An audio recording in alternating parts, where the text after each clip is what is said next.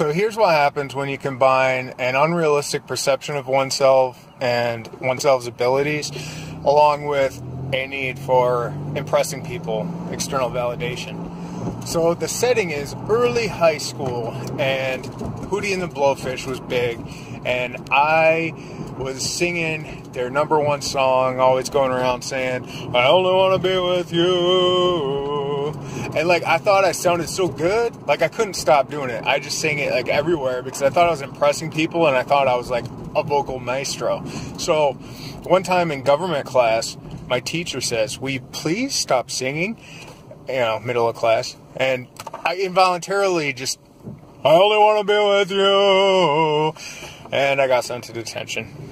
And this has manifested in bigger, more consequential ways in my life, for sure. I'll let you use your imagination on that for now.